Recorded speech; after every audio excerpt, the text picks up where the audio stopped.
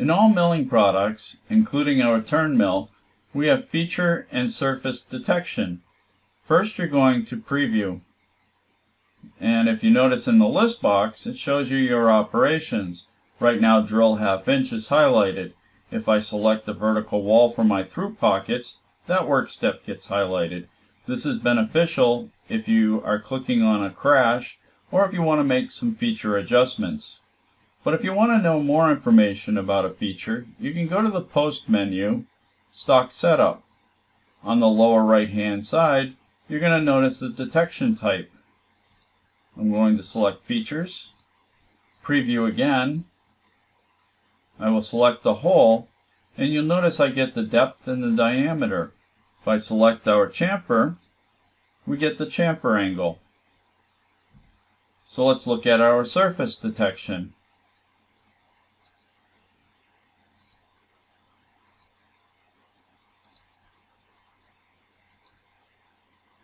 Select the bottom of a pocket, and it gives us our Z-plane, which is based off of our coordinate system. Select the corner and we get the fillet radius, and this works for any surfaces selected.